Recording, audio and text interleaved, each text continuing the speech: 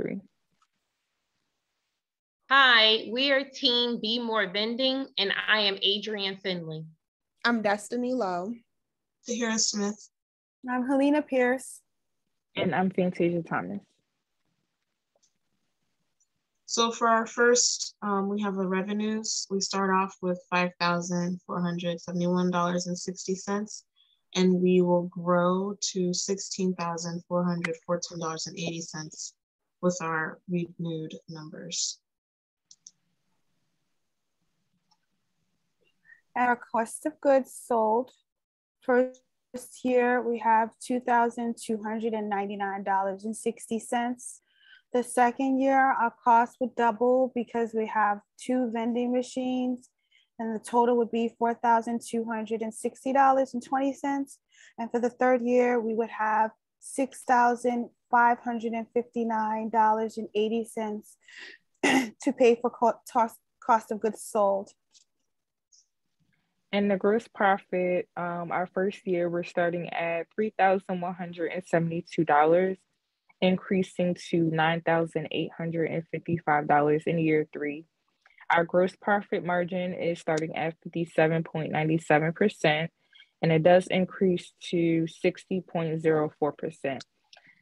Typically, a gross profit margin ratio of 50 to 70% is considered healthy for the vending machine business.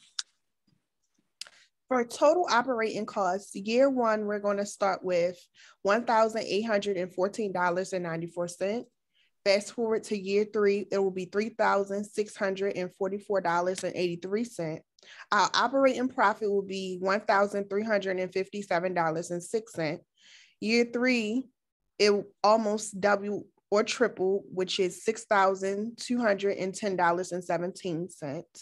Our operating profit margin for year 1 will be 24.80%. And in year 3, we're ending with 37.83%. The advance payment sales is $2,999.40, and we double that to the $5,998.80, and then triple that to the $89.98.20.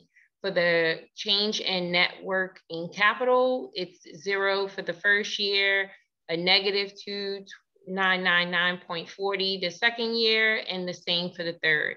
For the capital expenditures, the vending machine will have 60 trays, 60 selections, 6 trays. The cost for one machine is the $1,565. The year 2, we'll have 2 machines, and year 3, we will have 3, and that's the total of $46.95. Our investment requirements for cash is $6,000 the first year, $12,000 second year, and $18,000 the third year. Thank you.